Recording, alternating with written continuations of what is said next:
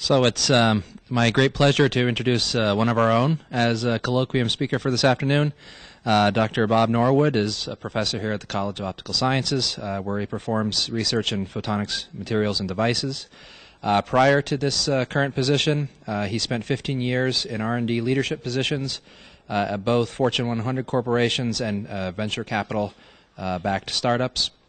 He is a world expert in polymer integrated optics and optical materials with more than 100 refereed publications, 7 book chapters, 29 issued patents, and 65 invited talks. He's served as a conference chair or co-chair for various OSA and SPIE conferences, and he is the associate editor of Optical Materials Express. He is an OSA Fellow and SPIE Fellow, as well as a member of the APS and the IEEE. He holds a PhD in physics from the University of Pennsylvania and obtained his Bachelor's of Sciences degrees in physics and mathematics from MIT. And today he's going to talk to us about advances in organic nonlinear photonics. And please join me in welcoming Dr. Bob Norwood.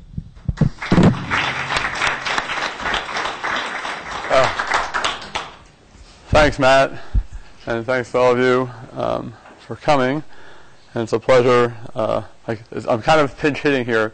I was asked a couple of weeks ago. So I have to apologize to anyone who came to my Cyan lecture about 3 weeks ago. Some of this is from that because I'm pinch hitting, but some of it is not. So stick around because I'm going to start with the stuff you know, and I'm going to move to stuff you don't toward the end. And first I want to explain the title. So organic means I'm mostly going to be talking about materials that have carbon in them. Okay, so that's the organic part. Nonlinear is I'm mostly going to be talking about things that are nonlinear optical effects, and including the electro-optic effect in that definition. And then finally, photonics. Usually when I say photonics, I mean it's happening in a waveguide, in some kind of guided environment. So photonics has a broader meaning than that, but in this context, I'm not talking about bulk materials. I'm talking about light that's somehow guided. Okay, and so let's get started. I'm going to have a brief introduction. The motivation for most of my work is communication technology and optical communication and information technology. It's broadened out over the years, but that's the core. So my introduction is that's the motivation for much of it. Then I'm going to talk about EO polymer modulators and some of the advances that we have made here and some of the advances that are coming down the pike from new materials that are available, new ultra-compact geometries that we're pursuing. So that will be for those of you who have the course of nonlinear optics, that's the second order part of the talk. So that's second order nonlinear optics. And then we'll move on to 2 topic areas in third order nonlinear optics. One, liquid core optical fiber, which is a very interesting flexible platform for organic nonlinear photonics. And then microbubble optical resonators, relatively recent work we've been doing on ultra-efficient organic nonlinear photonics in a resonator geometry. And there we'll see that we can do nonlinear optics at sub-milliwatt powers without too much trouble. Okay. And then finally I'll just wrap up. Okay. So what's going on in the world that drives all this are these challenging network trends. And if you look out and see what's happening to the Internet, the current YouTube traffic today. YouTube traffic today is what the entire backbone traffic was 14 years ago. So the entire everything that went across the Internet, in a year, right today, YouTube comprises that. The growth in the demand is tremendous. You have 45 exabytes to 50 exabytes per month growth. In 2013, so that's the traffic. 50 exabytes per month. And one exabyte is 50,000 years of DVD quality video. So you can imagine a lot of this is the Internet turning into a streaming video machine, right? And a lot of things are going to happen based on that, I think, in the coming years. A lot of them good for optics, because I think a lot of the value of the internet has been basically stolen by the people at the end of the chain for the last 10 or 15 years. And now it's time to pay back. So I think you're going to see a change in that over the next few years. An important part of all this is the fact that there's optics happening now inside huge computer centers like this one that Google has. So to keep the search experience and everything else they do cranking along, they increasingly have to look at connecting their computers with optics. Okay, so those are big drivers. The one is just a driver for more performance and higher capacity. The other is a driver for things that are much smaller, much cheaper, much lower power consumption that can sit inside computer centers. The greatest achievement in photonics is still, in my opinion, optical fiber. And that's, if you're going to do something in photonics, you can't go too much wrong by starting with optical fiber as your guide, because it's going to give you a lot of options in terms of what you can do. So a lot of what I'll talk about today happens in this magic place, 1550 nanometers, where it just so happens that silicon optical fiber has a minimum in its attenuation, and we are also given erbium to amplify light there. So that's why the internet is possible. Without that, we don't have an internet. Okay. From an economic point of view, not just a scientific point of view. Basic optical fiber network. You've got a transmitter that, in an optical fiber network, you're sending out digital information, so that's what our little pulses are there.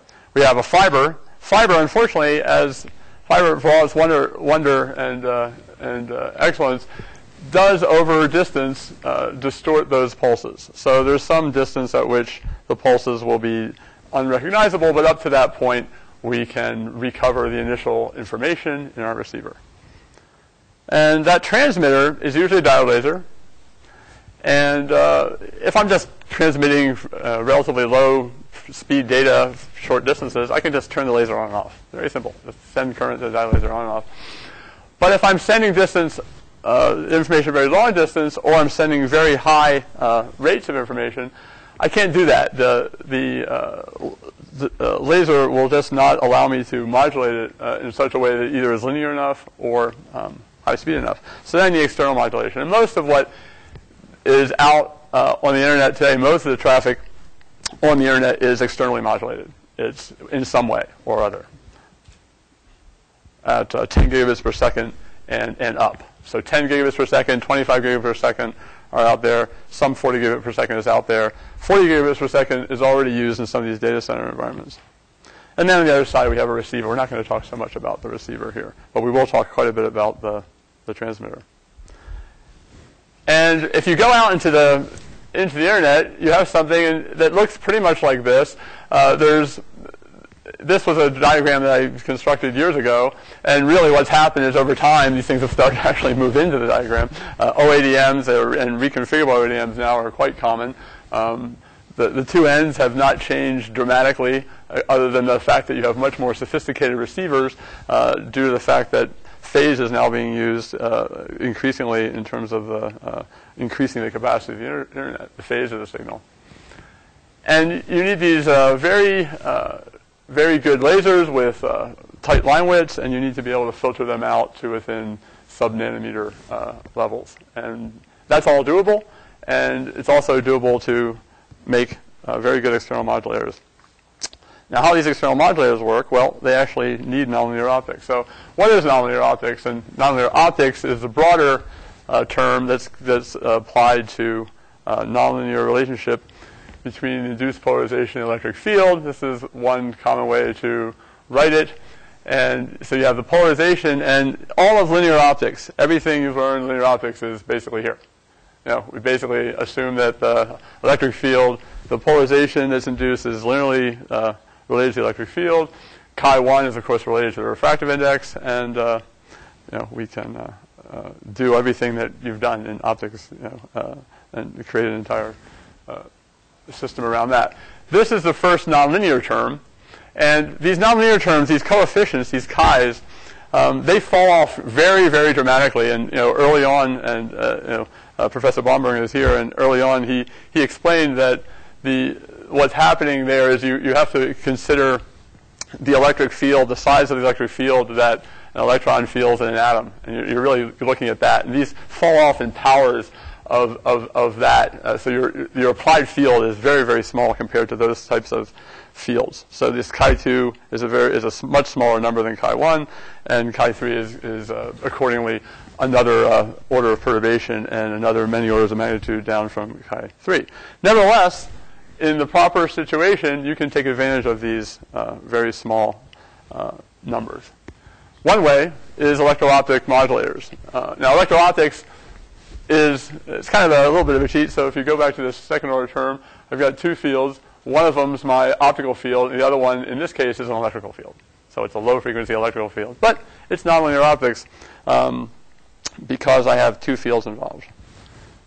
And what can I do with second order again? I can make new frequencies. Everybody's got green laser pointers today. They're all based on frequency doubling in a little crystal that's inside your laser pointer. And it can also generate, amazingly, so I think intentional nonlinear optics sort of, okay, you can work to make this happen. You can make great crystals. You can make these devices, which we'll talk a lot about later in the talk, things like electro-optic modulators and switches.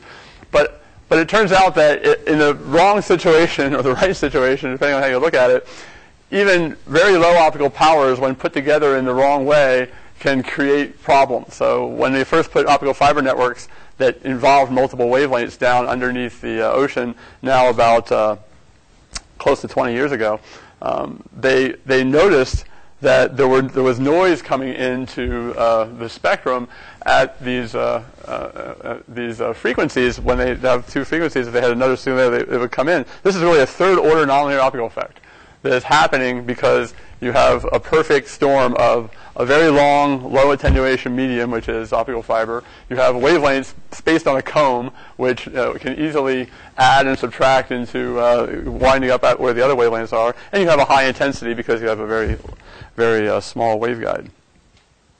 And, of course, Professor Baumgarten, I'm very glad you came because he is famous for actually winning the Nobel Prize, and one of his key contributions there was creating this field. So I'm very glad you came.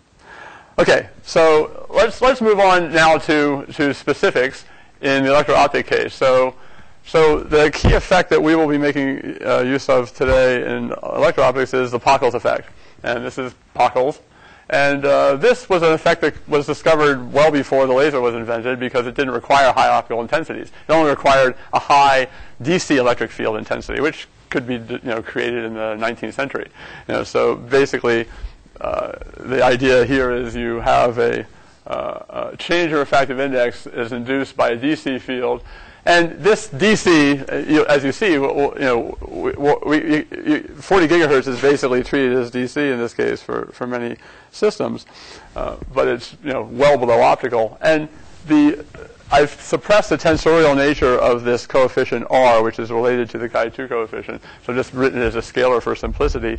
But basically, it does depend on both the direction. Generally, depends on the direction of the applied field and the direction of the polarization of the light beam. So that's called the linear electro-optic coefficient or the Pockels coefficient. And again, this effect has been known for more than 100 years. So how big is this effect? Well, again, it's nonlinear optics. That R is directly related to chi2 by basically it's their same order of magnitude. There's some numerical factors that relate them. And so let's just look at this. How big a delta N can I generate? Well, I've got N equals 2, let's say. This is lithium niobate. So there's a famous material called lithium niobate. And R equals 50 picometers per volt. So what field is required to obtain 1 times 10 to the minus fourth, which sounds like a pretty small number in index? Well, it turns out I need about half a megavolt per meter field to do that. That's a big field. If you try and apply that to a bulk crystal, so let's say I've got a bulk crystal that's a centimeter in size, I need 5 kilovolts. And if anybody in this room has used a Pockels cell, that's what you're doing. That's what you have to do, right? You have a crystal that's big, and you apply 5 kilovolts to it, and boom, you get this refractive index change, and you're very happy. so this leads us to the next area that nonlinear photonics takes advantage of, which in this case is a very simple one in a way, in that we can get that same field by bringing the electrode spacing down by orders of magnitude, which also brings the voltage down by orders of magnitude. So this is why you want to make a waveguide device where you can put the electrodes, say, 10 microns apart instead of a centimeter apart, and then need only 5 volts to drive it instead of 5 kilovolts. So what's a waveguide? Brief review of planar dielectric waveguides. So, if you've taken photonics course, you've seen this. And this is just a very simple planar dielectric waveguide. I've got a core, N1. I've got a cladding material, in this case, on top and bottom, N2. And I have total internal reflection happening at that interface. And so we can go back to the good old total internal reflection condition here. And for angles theta, so this is the angle theta I'm talking about. For angles theta that are of the less than this quantity, I'm going to be able to guide light. Okay, so basically, as long as I keep that angle theta below that quantity, I'm going to be able to guide light. And then I can derive actually a very simple condition for the modes of light guiding, because a mode of a waveguide is essentially a spatial profile that is independent of the direction of the distance along the waveguide. So if I cut the waveguide at any point, spatial profile of mode looks the same, which is different if you're not in a mode. Then every point I would cut it at, I would see a different spatial profile, or some combination of modes. And you can easily solve for those modes, because you need to simply determine what the phase shifts are at reflection there in the dielectric, which you can get from the good old Fresnel relations. And this is just a self-consistency condition on the path length. And there you go. So you have this transcendental equation. You can solve the transcendental equation. And here we plot the right-hand side of the equation versus sine theta. Here you plot the left-hand side versus sine theta. The left-hand side is simply a tangent function which diverges periodically, and the right-hand side is this simple function here, which goes to terminates when you're equal to the critical angle. So beyond that, then I can't guide anymore. Okay. So this waveguide's got 8 modes. For most of the things that we're talking about, we want to have only one mode. So we don't want more than one mode for the types of devices we're talking about today. Okay, and on the bottom is actually a special case when the claddings are mirrors. So you can make some very good waveguides out of a variety of materials. This is actually the second time today I've shown this picture. Actually, I showed it in my class this morning in a completely different context. But this is a two-dimensional waveguide. What happens here, instead of having that planar one, I'd like to be able to couple to an optical fiber, which is a two-dimensional waveguide, so I have to pattern it somehow. So I use lithography, and in this case, we use reactive ion etching to etch away this fluoropolymer material. So this is a fluoropolymer, very low-loss optical polymer, and you can see these very smooth walls here that we got from that process, and this very nice light guiding here, and about a 4x4 micron core. That's because optical fiber has about an 8 micron diameter core. So if you want to couple to that, you want something. Generally, you can couple to it is a fairly broad range of dimensions depending on your index. But if your index contrast is about the same, you're going to be looking at that kind of size. Yeah. So we want to make waveguides. Now you know how waveguides work. We want to do electro-optics and waveguides because we don't want to use those 5 kilovolts. So what are we going to do electro-optics with? Well, what I want to do with is an organic material, so I want to use electro-optic polymers. And electro-optic polymers, this is a chart that basically shows you how they work. So electro-optic polymers consist of these, and maybe a good view here of a molecule. It's a molecule. The molecule has what's called a donor side. So it's an electron-rich side. And it has a side that wants to give away electrons. It has a conduit. It's basically a wire, double bonds. And then it has a side that wants to suck in electrons, the acceptor. So what you have actually is a polar molecule. So this has a net dipole moment. It's a little dipole that you can orient in a field. And I work with the best chemists in the world at doing this, and they are constantly creative and coming up with new ways to do this well. But the key thing is mobile electrons, donor and acceptor. Okay. So you get a dipole, and you also get a very large microscopic nonlinear hyperpolarizability. So this is the microscopic version of Chi2 is something called beta, and that is very large in some of these molecules, as we'll see. And again, you've got this delta n that we already calculated. Now, the n cubed is important too, so you have to keep an eye on that. We'll talk about that a little bit later.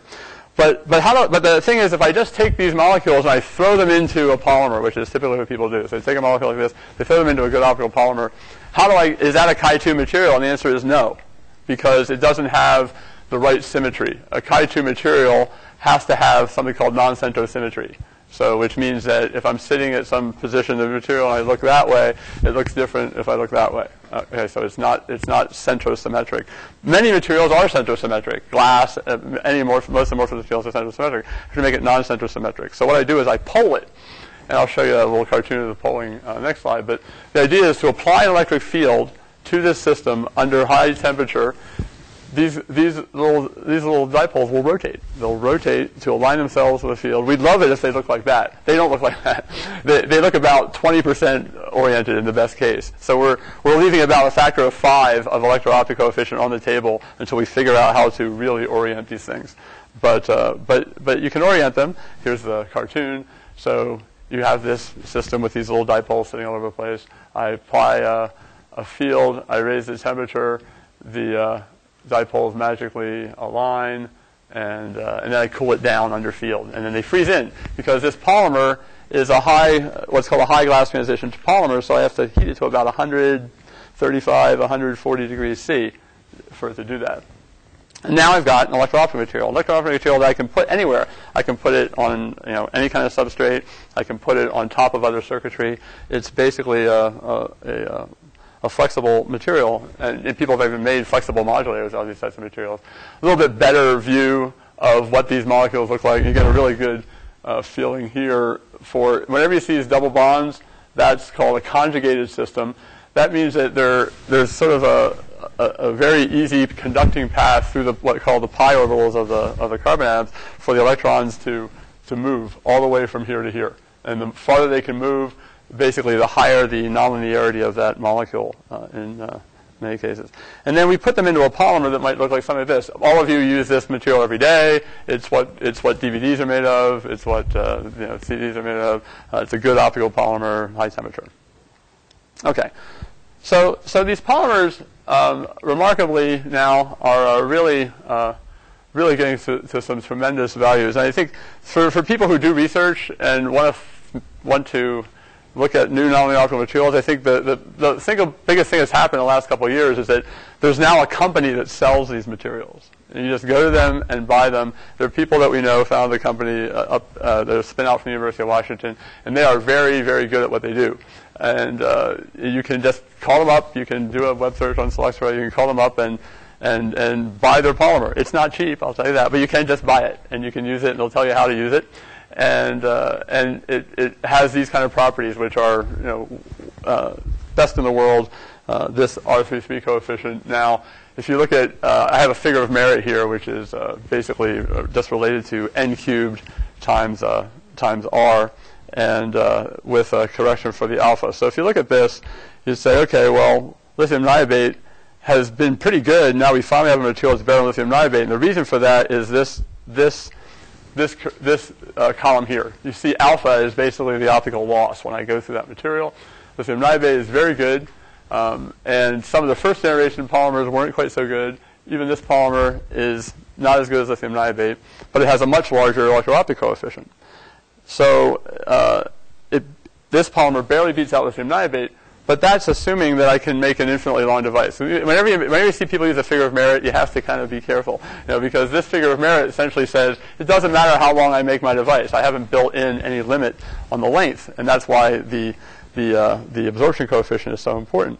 But if I say I want to make a 40 gigahertz modulator, Well, 40 gigahertz modulator, I can't make it any longer than 2 centimeters, not because of the optical materials, because gold isn't very good. Basically the electric field that I would start down this modulator will be gone in 2 centimeters. So that's about as long as I can make it. So when I put that in, well, then the situation looks much different. Now the niobate, with that limitation, is now 5 times worse than this commercially available polymer.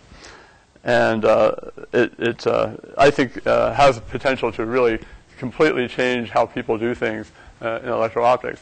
So this is a plot actually was put together by Selectra, which shows the progress over just the last 15 years or so, starting in the year 2000 at about 50 picometers per volt, now at 250 picometers per volt, and also showing thermal stability reaching values that are needed for communications and also for aerospace applications. And on this plot, actually, we see two things. The loss being under control, basically.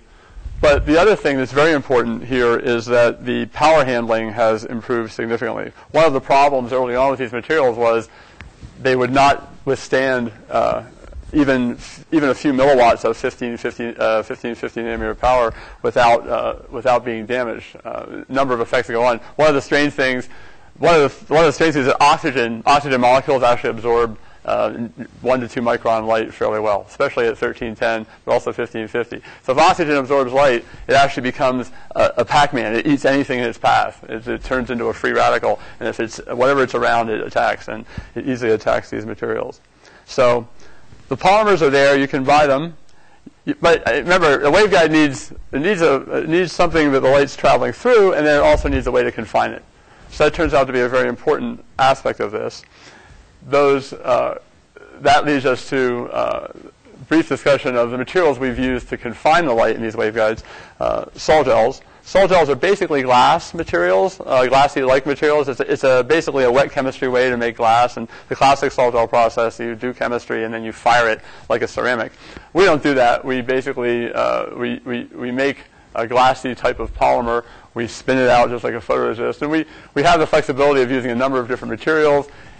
This is a measurement of the loss of one of those sol gels that was developed here, and by Roland Himmelhuber, and you can see that the loss is quite low, much lower than any of the EO polymers we saw. So that's quite good. One of the strange things that we discovered about these types of high materials, and you have to think about how this device has to be made. So you remember I had a polling process, and I've got a waveguide.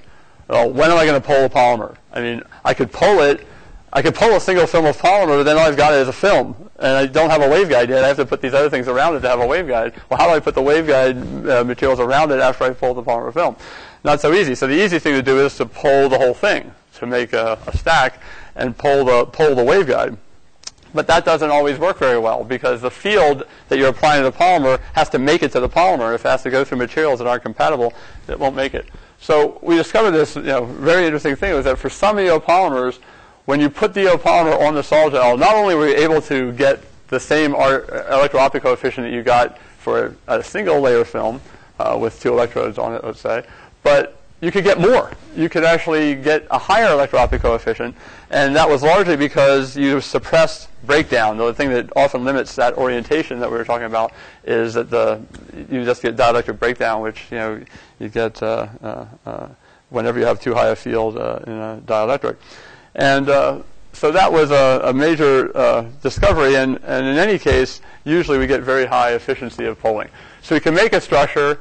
This is a typical type of device structure that can be made to take advantage of the electro-optic effect and and can be used in a transmitter. This is called, so you all know what a Mach-Zehnder interferometer is. This is a Mach-Zehnder interferometer, but with electro-optic material in these waveguides here, so that when you apply a voltage to this system, you change the index actually in this particular picture in both this waveguide and this waveguide in opposite directions, and you wind up getting a transfer function that looks like this. Unfortunately, no one wants this transfer function because it's nonlinear. And when you look at the RF applications of RF being analog applications of these types of devices, everyone hates the fact that you have this nonlinear transfer function because it limits the linearity and dynamic range of your devices. But for digital, it's fine. No one cares. You just need a 1 and a 0. And V pi is the key number we're always trying to get hold of and get lower. And this is our electrode spacing. That's the key to the whole thing. That's why I'm in a waveguide. Remember, I want to make the electrodes close. Then n cubed r, those are material quantities. L is just the length. I can always make it better by making it longer, but I just told you that I can't always make it longer for either optical or electrical loss reasons. And then this is this magical factor called gamma, which is the overlap. So that's really the overlap between the electric field I apply and the optical field, and you want that to be 1. It's never 1. It's always less, so that raises V pi a little bit. And this is a busy slide, but it basically shows all the different types of modulators you can easily make with polymers. Phase modulators, that's just the phase, so it's not an amplitude modulator. You can turn it into an amplitude modulator, it turns out, by putting some external polarization optics around it. Single arm Mach-Zehnder, dual arm Mach-Zehnder. At the end of the day, you can make some pretty low voltage devices. The lowest voltage device we've ever made is about 0.6 volts V pi, which is very low, and among the lowest ever demonstrated. And we've demonstrated, I always like to show this because I just like to see actual modulation. Yeah, so there you go. so this is a modulator. This is a commercial quality modulator that was made in this facility by Krista Rose, who's a senior staff member at Sandia now, some years back when we were basically pushing this as far as we could go with it. And you can see the stream of publications we've had over the last 7-8 years that continue to push this technology. And where we're pushing it now, as I'll get to in one more slide, is silicon. So this is the characteristics of that modulator we were just watching going on and off. And this is still, in terms of the combination of insertion loss and V pi, it's probably the best electro-optic polymer modulator anybody's made, as far as I know. Even though there are commercial ones that commercial ones don't reach these numbers yet. So I wanted to tell you one other thing before I go to silicon, and that is a very recent demonstration by Oscar Herrera in our group. A really cool thing here. So basically what this is I've been talking about making modulators and turning light on and off with modulators. But another thing that these devices can do is they can act as antennas. So what we did is we made an antenna. We had some collaborators at the Air Force who designed this antenna. And this is a fully pigtail, so the fiber's coming in. It's attached here. Colloquium in our group's a real expert at the packaging side of nonlinear optics and nonlinear photonics. So we have light coming into this. We have free space microwave that Ron Voronov got this all set up. So we could generate microwaves in the air, and the antenna just picks them up. So how do we see what's going on? Well, the easiest way to do that is to send an optical signal through there and just look at an optical spectrum analyzer. And if the electro-optic effect happens, well, I'm going to get a shift of the optical frequency by the frequency of the microwave that's applied. I will see that, and I will easily see that. And so you can see here, this is a paper that's now in Press for Journal of Lightwave Technology. And this is with no field applied, and then when we apply the field, you can see these two sidebands are exactly where we expected. We checked to make sure that there wasn't any weird pickup going on and stuff like this. This is real. And so you have basically what's called an RF over fiber demonstration. And long term, if you had these properly engineered, it may provide a new way to go directly from wireless communication to fiber. So I do want to talk a little bit about recent work we've been doing in silicon, and then I'm going to move over to third-order nonlinear optics. So in silicon, the reason people want to work with silicon is, there's a tremendous infrastructure developed already for working with silicon and making devices in silicon. We all carry around silicon with us all the time, doing amazing things. So would it be nice if we can do photonics with silicon? And it turns out that silicon is quite suitable. It's transparent. It has a high index. Of course, it's CMOS compatible because CMOS is built around silicon. Overall, it's a low-cost technology as practiced for electronics. Not necessarily clear yet whether that's going to be true for optics, but we want it to be, and we think it can be. You can't make a laser in silicon, at least nobody has yet. If you can, run out of this room and go do it and start a company because that's a very valuable thing. No electro-optic effect to speak of. There's various kinds of tricks you can play to try and get a couple of picometers per volt, but it's really not too useful. And you can't detect light.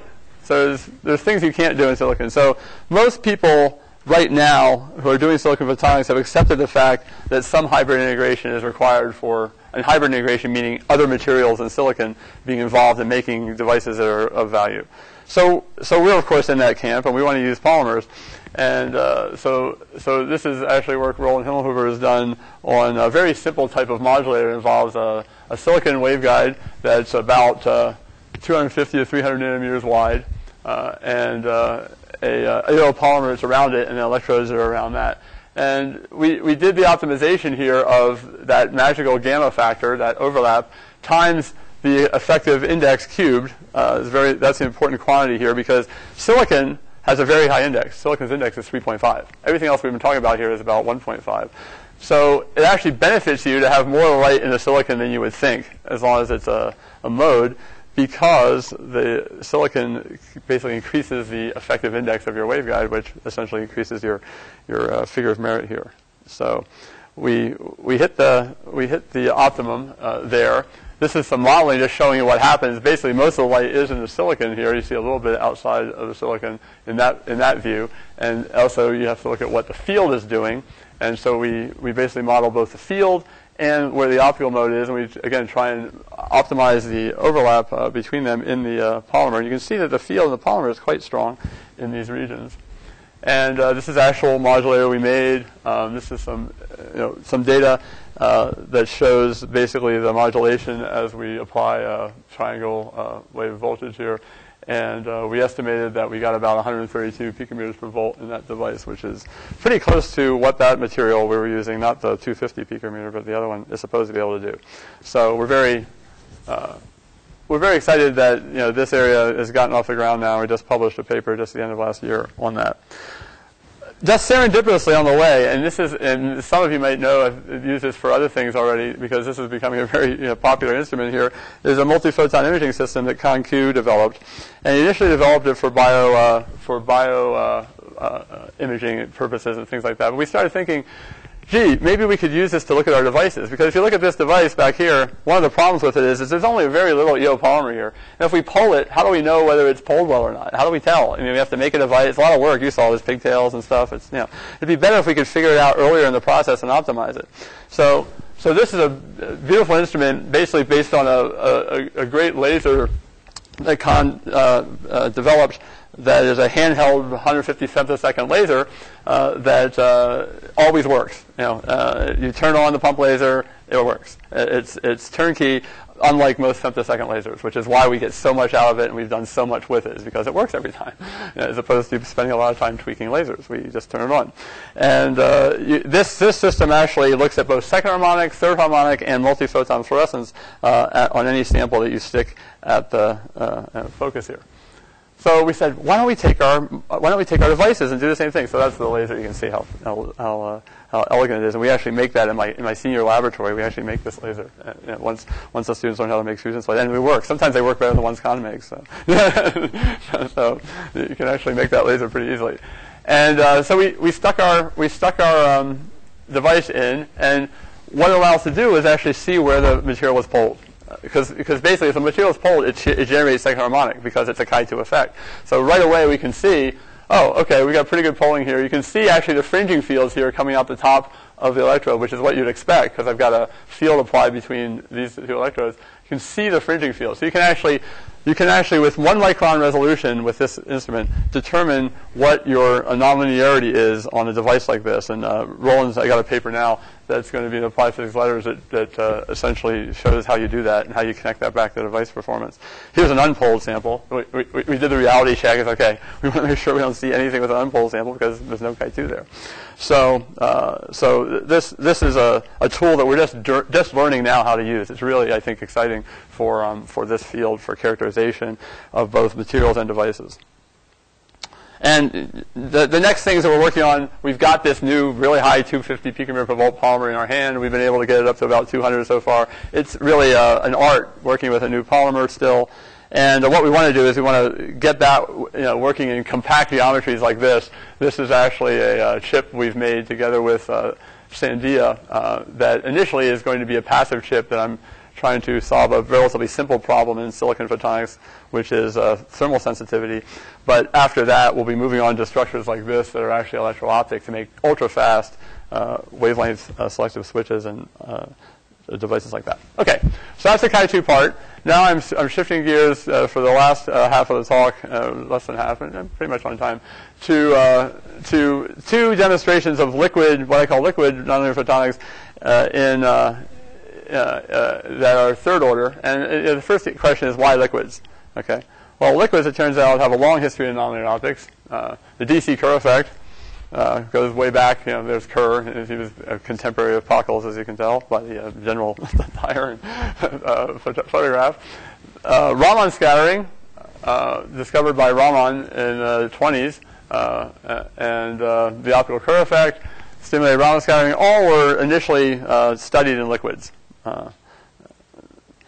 The nonlinear liquids has substantially higher nonlinearities in silica or especially glass. So the standard nonlinear liquids that people use, carbon disulfide, for example, it has a nonlinearity that's much, much larger than silica, so that you can make much more compact devices, things that are only this long instead of 100 meters long.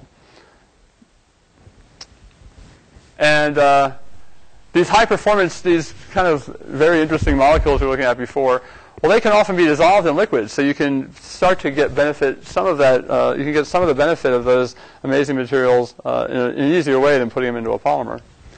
And then the technological part of this that makes this possible are two things. One is high quality silica capillary fibers, and another is a splicing technique that we developed here. And finally, after you've worked, for those who are of age, then there's other things you can do with liquids. So basically, it's a long day. So liquids are a lot of fun. So here's liquid core optical fiber that as we practice it, and it's funny because we had Professor Ippen here, I guess a couple of years ago to give a colloquium, and Con and I had lunch with him, and he said, I did that 30 years ago. It's like, yeah, we know, but you didn't do it as easily as this. And he said, yeah, you're right. We could never get it to work more than once, and we gave up because it was a mess. Basically the liquid would go all over the place.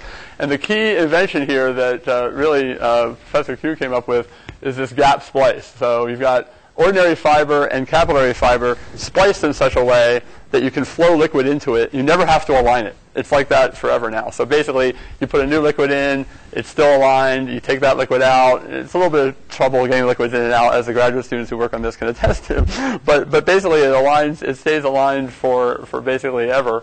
And you can keep trying different things and new devices and new geometries. So it's really a breakthrough in terms of the ability to do these sorts of things and do liquid photonics in fiber. And at the same time, you've got a single mode fiber here, and if you pick your liquid right, so you've got to pick your liquid right. If you pick your liquid wrong, well, it won't guide light because the liquid might have an index that's lower than the cladding index, in which case it can't guide light. Or it might be too high an index, and then I've got multi-mode. So I've got to get the index right, and you can play games to do that. I've also got an issue with many liquids have OH and CH bonds. Now, carbon disulfide, happily, does not have those. It only has CS bonds, which are both relatively heavy atoms, so their frequencies of vibration are much further into the infrared, and we don't have so much trouble with that. But you do need a sufficiently high refractive index as well. So I remind you, just again, in the way of review, step index. We're talking about step index optical fiber here. It's very simple. I've got a core index and a cladding index. I assume that the outer cladding radius is large enough I can ignore it, and then I just have to solve the Helmholtz equation in cylindrical coordinates. So you all remember, and we assume a solution that looks something like this. So it's got this kind of azimuthal dependence and unknown radial dependence and that kind of z dependence. Beta is the thing we're looking for. That's actually the propagation constant along the fiber that we're making. So beta is the thing we're trying to find. It's equivalent to that phase factor that we were working with earlier on in the talk. And at the end of the day, you find out that you've got Bessel's equation. So the solutions are Bessel functions. And at L equals 0, that's the J0 function. That's what we want. We want the single mode. If we go to higher order modes, then we have higher order Bessel functions and also higher order modified Bessel functions on the outside to keep it physical and not blowing up. Okay. So the first effect that we really looked at in liquid core fiber was the stimulated Raman scattering.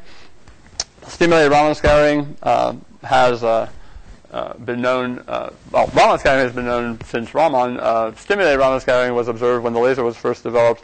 And essentially, when you send the laser into a material, you generate both Stokes and anti-Stokes frequencies by virtue of the vibrations that are present in the material that are Raman active. And the Stokes frequency is always downshifted, so it's a lower energy. The anti-Stokes is always upshifted. For thermodynamic reasons, at room temperature, usually all of your molecules are here, and none of them are here, which is why, or very few of them are here, which is why you usually get a stronger Stokes than anti-Stokes signal, just because statistical mechanics says that's where the molecule should be at room temperature. And stimulated just means that now that I've started, once I've generated some of these photons, the gain spectrum of the material will basically self-select out the peak of the spontaneous scattering, and as a pump laser continues along, you'll generate more and more photons at the peak of that spontaneous scattering and hence be stimulated. So it's a stimulated process, just like what happens in a laser. So here's SRS in CS2 LCOF, 50 centimeters long, and you can see we come in with quite weak pulse laser. This is actually a green laser in this case because we want to have something we could see. So it's not the 1550 laser. We want to have something we can see, and you can generate.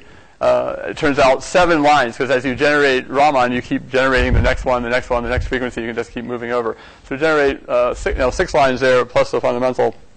And I can tell you, in grad school we did this. I used to do this in grad school, and we needed a hydrogen Raman cell that was at 300 psi, and it was like this long, and it was practically a bomb to do the same thing. And we're doing it here in a little capillary fiber with a handheld laser.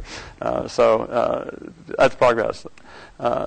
Self-phase modulation is another area we've looked at with liquid core fiber. Self-phase modulation is a process that happens in any propagation of through a nonlinear medium, because the third-order nonlinear optical effect for a single frequency or a single pulse, which has a frequency spectrum, is expressed this way. So I have the refractive index, and then I have the nonlinear index, N2, times the intensity. So that's actually my index. Now again, this N2 number is very, very small, but within a single core, single mode optical fiber with femtosecond pulses, your intensities get quite large. And the physical manifestation of self-phase modulation that you can easily see is that the frequency of the pulse, if you look at the instantaneous frequency as a function of time, the frequency actually becomes time dependent and gets lower on the one side of the pulse. You see there's a dependence here on T. So it dips down at the front of the pulse and comes up at the other side of the pulse if N2 is positive. And N2 usually is positive. Okay? So N2 is positive. So what does that create? It creates broadening. So when you send, so this is actual experimental results of self-phase modulation-induced broadening in liquid core optical fiber at very low energies, the 3 picojoule, 10 picojoule energies. You get these significant broadening of that pulse, which is due to self-phase modulation. So we're going to something that's 100 nanometers.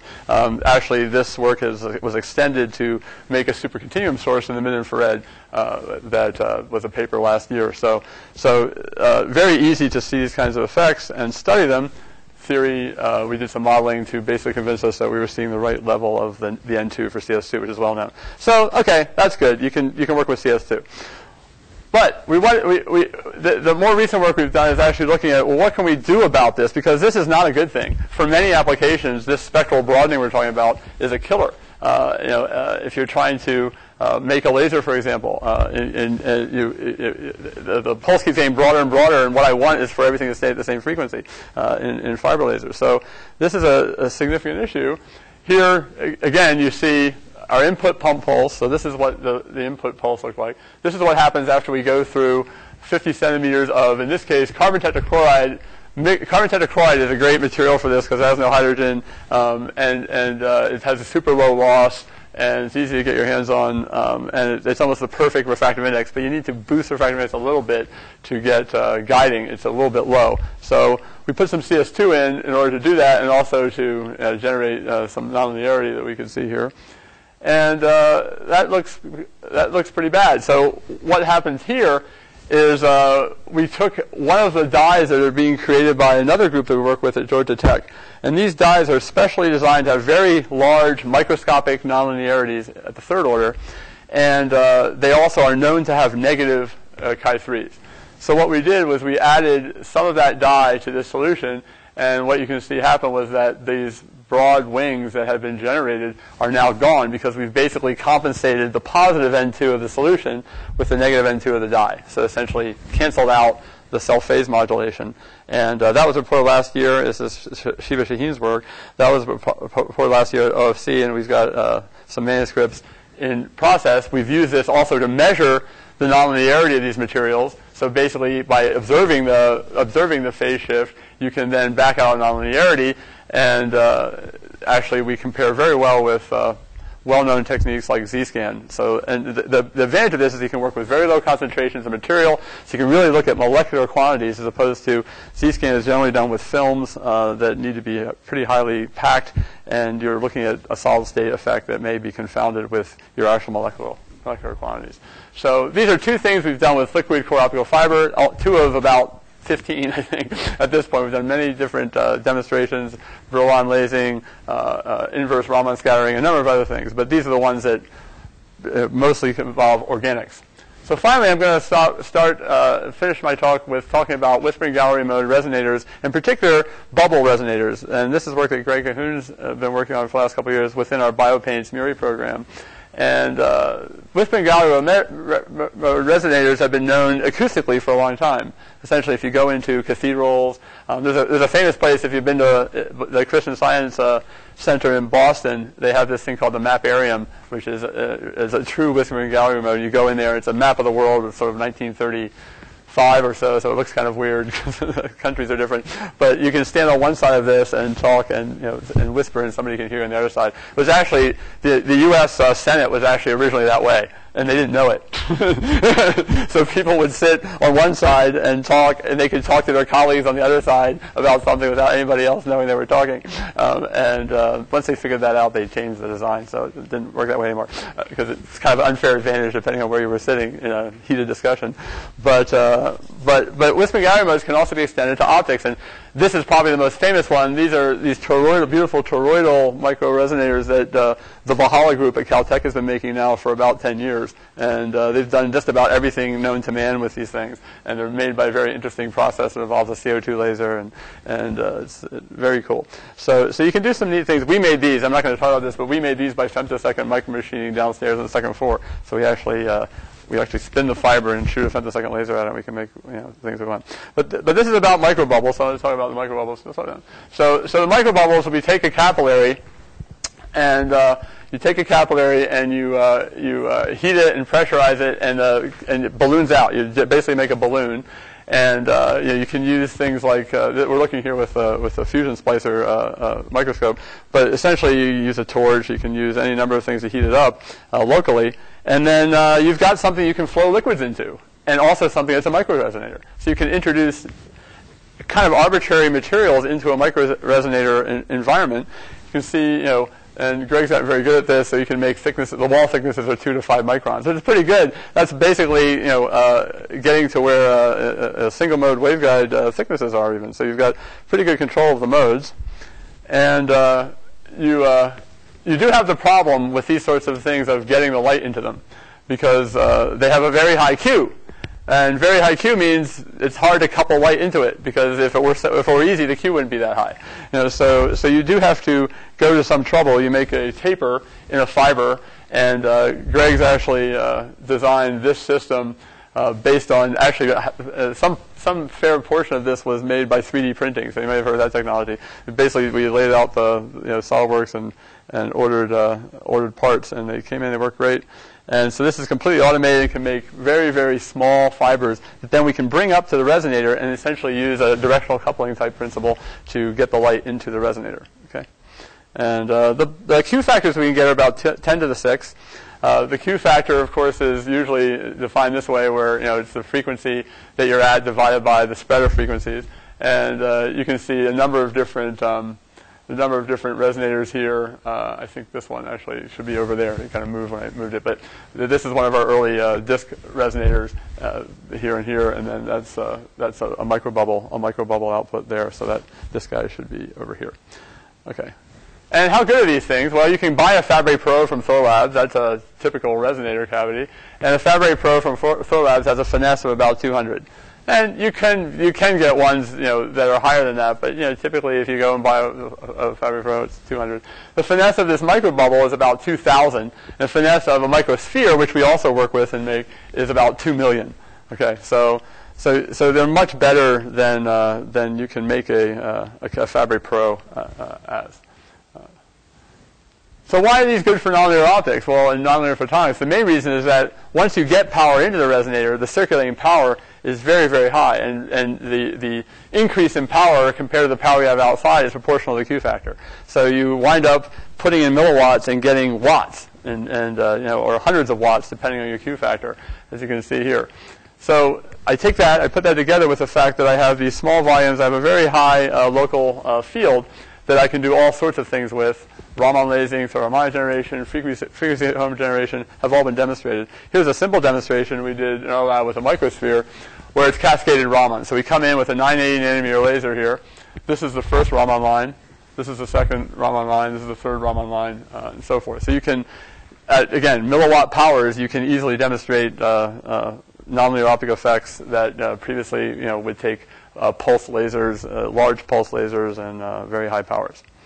So what we did actually was we have an interest in various kinds of chromophores for this program that have interesting, a lot of them biochromophores, and we're moving on to that next. But we wanted to look at basically multi-photon pumping of chromophores and see if we could use these microbubbles to actually do that. So essentially create two-photon absorption. So two-photon absorption, if you're not familiar, you take 2 photons to get to the excited state instead of 1. Once you're up there, for most molecules, they don't know where the photon, they don't know how they got there. They basically get to a state, and then they fluoresce, and often the fluorescence spectrum will not look markedly different from the 1-photon fluorescence spectrum for 2-photon absorption. But the 2-photon absorption process itself depends on the square of the intensity. It's a third-order nonlinear optical process.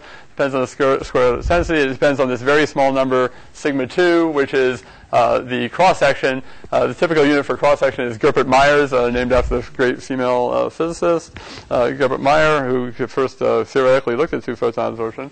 So we have 13 Gerbert-Meyer at 980 is actually not a very good number. I mean, for Rhodeman 60T, the die that we picked, but we thought, well, let's start and see if we can see anything from that die.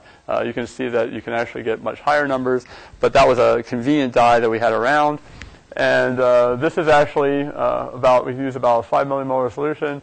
We couple light into the microbubble with our taper. You can see, this is kind of showing you where you can't see them on this scale, so we have to fill them in. So the resonator's here, the taper's here, and we collect the light over here. And we could actually see the light coming from this resonator with less than a milliwatt going in. So we got multi-photon absorption and visible fluorescence with less than with a milliwatt going into the resonator. So very efficient and basically reusable. That's the great thing about this. So I put Rhodeman 60T in here. Okay, now I want to look at some other chromophore. Fine, just clean it out, put the new chromophore in, look at that one, and use that same microbubble as many times as you can before you break it. Greg sometimes turns the power up to see how far you can go. And there's problems. but up to that point you can do it. And this is actually the results. You can see here the spectrum that we detected. This is actually the pictures of the visible fluorescence, and you can see somewhat the shape of the resonator coming into play there. And we expected, actually, is interesting. We initially expected it to be square law, because that equation I showed you was square law, but it's actually not. And there's an interesting analogy with cavity second Meyer generation. Basically, what's happening is as the intensity is increasing, so is the loss. So Q is actually going down as the intensity goes up. So that's reducing the power law dependence. And if you take that into account, you actually get this kind of dependence, which is less than 2, more like 1.5 for this system. And that's in a paper that we have submitted to optics letters right now. So in conclusion, hopefully I've convinced you that polymers are for real. They're here. People should start trying to use them for a variety of different things. We're trying to use them to make both very highly efficient conventional modulators, should we say, and also for next generation silicon modulators. Liquid cooled optical fiber is that's really fun. You can do nonlinear optics and nonlinear photonics in very simple way with conveniently activated femtosecond lasers and materials that we can get our hands on. Finally, the microbubble is a really nice vehicle for looking at this interface between resonator-enhanced nonlinear photonics, which has been pretty richly explored, but a new area of microfluidics, and these naturally integrate together. So we're thinking that there's some real opportunities here in the biological area for looking at biological materials that are in microfluidic types of chips, and adding on this capability to look at their properties with nonlinear photonics. So I just wanted to also acknowledge not everybody in our group, but people who specifically contributed to the things I talked to today on the left-hand side, and of course our collaborators in EO materials and third-order materials, and then funding from a variety of sources that have helped us do this work. So thanks for your attention.